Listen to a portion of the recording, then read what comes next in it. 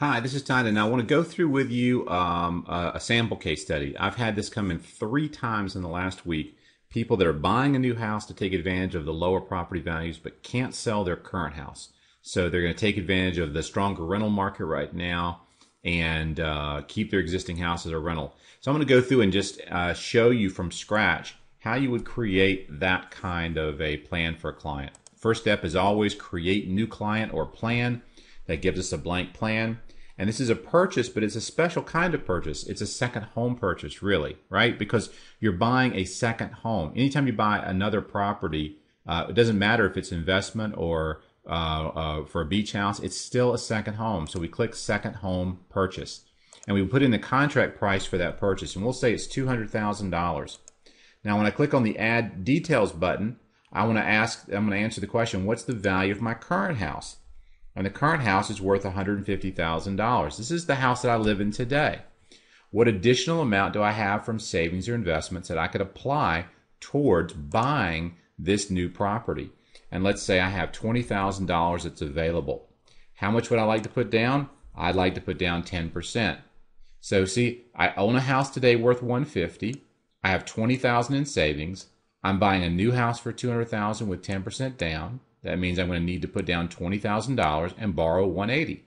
Very simple. If you just flow with the logic. What's the title here? Buying a second home, keep old home. Remember, this is just your plan title to make it easy for you to remember which client this is. We'll give this client a make-believe name. We'll call them, let's see, Laura and Tom Parker. Okay? They have gross income of $98,000 a year. What's their tax bracket? Gosh, let's see. They live here in North Carolina. They're married filing jointly. That puts them in the 25% federal. We have a 7 state, so that's 32. So pretty easy, 32%. And let's go in and add a current liability. Now we know they have one liability, right? Because they have that mortgage. So I'm going to come in here and say, let's add the mortgage. And what are the details? We have a property that's worth $150,000. That's the property I own right now. It's a primary residence on a 30-year fixed. I have it financed with Wells Fargo. The original loan amount that we borrowed on it was $125,000. And that was 3/1/2005. And our interest rate was 6%. And our current balance on that mortgage is, let's see, $108,000. Okay? So I can put in the taxes. We'll just put in 1.1. And the homeowner's insurance, 0.3. And the MI has phased out at this point because we're below that 80% threshold. So we'll leave this just like it is, right? So, hey, we're done. I mean, we could put other debts and liabilities in here if they have them, but I'm going to keep this simple and clean. What we really have is someone with a current mortgage that they have today, and they're looking to buy a new property. So I go to my Borrow tab, and when I get to the Borrow tab, I can see current liabilities, Wells Fargo mortgage, and I'm going to say, no, I do not want to pay off that current mortgage. I am going to keep that mortgage in check. I can see I've got 256 payments to go here. I can see my payments, etc. It's already set me up with a couple of options here. And I kind of like these. You know, if this is just a short-term time frame where I'm going to be in this house for 5 to maybe 7 years, and I'm looking to then maybe sell the other property and sell this property, then I like a 7-year arm as a possibility. I haven't set up my widget for this as a default. So we're going to say this is going to be after 86 months. First adjustment cap 2%, then adjust every 12 months. Max adjustment of 2%. 4, 12, margin of, we'll just say 3, and we'll base this on the 1-year LIBOR, we'll say 0.4. Now remember, if I go into defaults over here under my profile, I can set this up. I just hadn't set this up for the 7-year arm, so it'll automatically populate that. I won't even have to go in if I don't need to. has all the defaults set up. But let's say I don't have the ability for this client to do an 80-10-10. So I'm going to need to then do what? A 90% first position at 180, and I'm going to update my interest rate here maybe to 3.5. And then, this is a new property, right? So I'm going to come in and say, what are my tax rates on it? 1.2, and my homeowner's insurance 0.3. It's pulling my defaults, and I'm going to have some MI, right? So I'm going to put in here 0.65, and I'll hit the save button. Okay? So again, see how quick that is? I just got my current liabilities right here, right? And I'm going to borrow on a new property $180,000 at 3.5%. The alternative I'm going to look at is a 30-year fixed. Same thing here. I'll set this up as a 90. I'll put in and update my rates here, 4.5. So I've got a 1 point savings between the 7-year ARM and the 30. I'll go ahead and give this a title, 30-year fixed. And on the payment, I'll just double check to make sure. I'll kind of copy everything down from the 7-year ARM because I want the same MI, same taxes, same insurance, and we're good to go. So the only thing we've done different here is we've got the existing mortgage we're keeping and we're showing a new mortgage. So I got to come down first and say, can we handle the closing costs? You've got $20,000 cash. If you don't buy the house, you'll still have $20,000. If you go with a 7-year ARM, and we have $1,732 in closing costs, and let's just say we're going to do a 1% origination fee on both of these, then I can tell that the client's going to need to come to the closing table with an extra $3,532 in both of these situations. So I can go through if I want and say $23,532 and $23,532. If I want to do it this way, this will just go through and even that up so that I can see this is what I'm going to have to bring to the closing table. And to be fair, $23,532, I want to go ahead and say I have to have this available to do this, because if I don't do it, all right, that money's going to stay somewhere else, and if I do, it's going to go into both of these properties. It's going to go into this property. The closing cost is the same whether it's a 7-year ARM or 30-year fixed. So when you're telling that story to the client, you can say, look, does this make sense now to you? Yeah, I know you said you had $20,000. Do you think you could come up with $23,532? If not, we'll need to back down the down payment, adjust the MI, etc. They say, no, we can do that. Okay, so we've got $23,532. We can see here the difference in the impact, doing nothing, doing something. Both of these products are different with different rates, but the closing costs are still the same. Where do we see an impact? We see an impact on the actual payment itself. So right now, you're only spending $925 a month, right, on that existing mortgage. You're now going to be spending $2,082 a month or $2,185 a month. So isn't that cool? I can show that on the 7-year ARM, my total borrowing is now $288, and my total out-of-pocket expenses for interest and taxes and MI and insurance for both properties, and my total principal for both properties, I'm able to combine these into a nice story.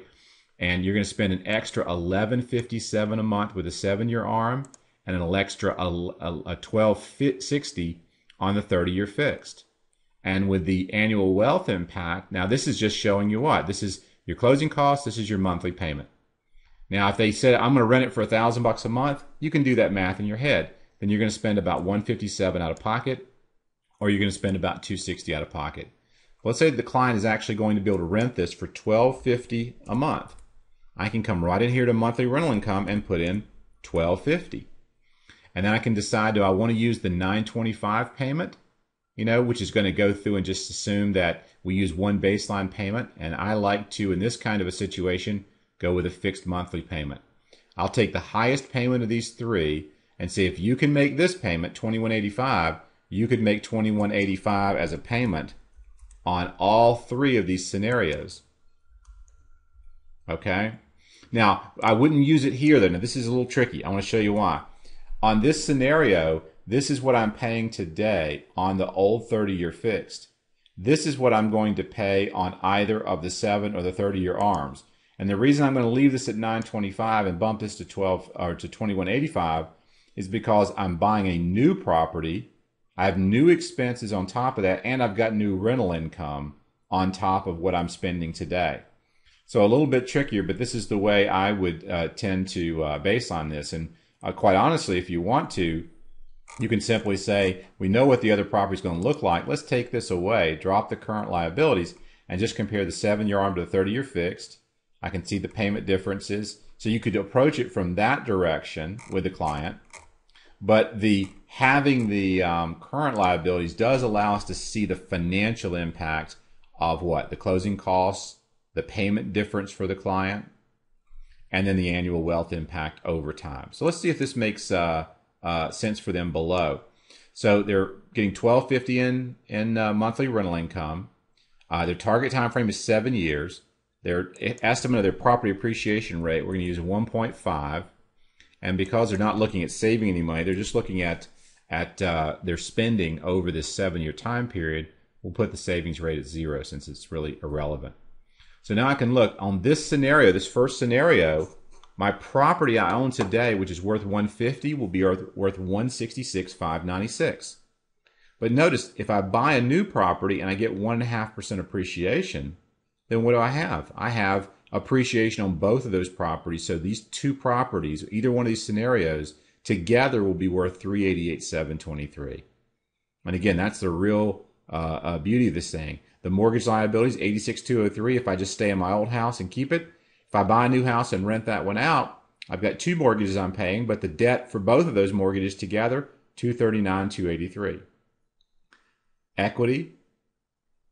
So I can see my interest payments. I'm making much higher interest payments here, right? Less on the 7 than the 30 because I have a 1% lower rate. And I have no interest rate risk over that 7 years because this is fixed for 7 years. I see my taxes, HOMI, see, much larger here. Principal payments, also larger. Rental income. So I've got $105,000 in rental income at $1,250 a month for 7 years. And that is going to be coming in as a positive. So I'm going to make net payments of $77 in my old scenario, but only $69 in my new, or $78 here. That's because that rental income is offsetting a big chunk of those expenses. So from a wealth impact, does this make sense to me or not? If I sold these properties in 7 years, am I better off? Well, let's look at the wealth impact. If I sold this house in 7 years based on my current scenario, my net equity, $80,393, minus my payments over the next 7 years, $2,656.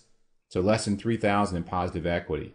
With a 7-year ARM, I have net equity of $79,576. My wealth is improving by $76,920.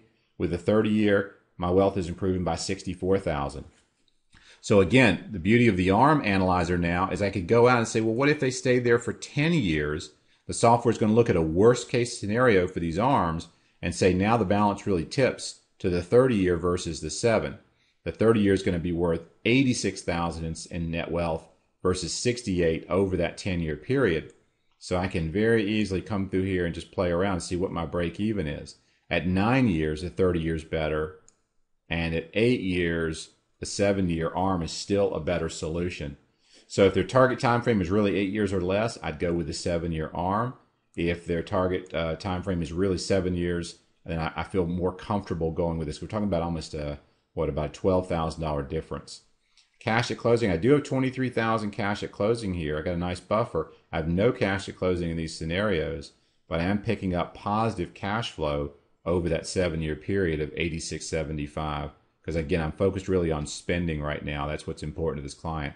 They wouldn't be interested in repaying because their goal is to what? Buy themselves some time, 6 or 7 years, let this property appreciate, let themselves get off the hook in the future.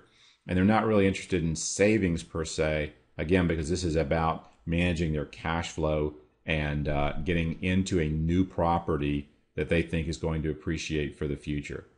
So don't know any other way, any other tool out there that would allow you to do this type of an analytics on a side-by-side basis and show you the financial impact over time for this particular client. But play around with it and just know you could simply do this as a new purchase and leave the old property off, but you could include that new property and put it in here and show the financial impact over time by leaving it as an existing debt and then simply adding the new property. And to do that, the only difference is that you're going to, on the Manage tab, when you set this up, set it up as a second home purchase. If you do that, we'll assume that all of your existing liabilities that are mortgage related are going to continue to be in place and not paid off in the future. Hope this helps. Have a great day.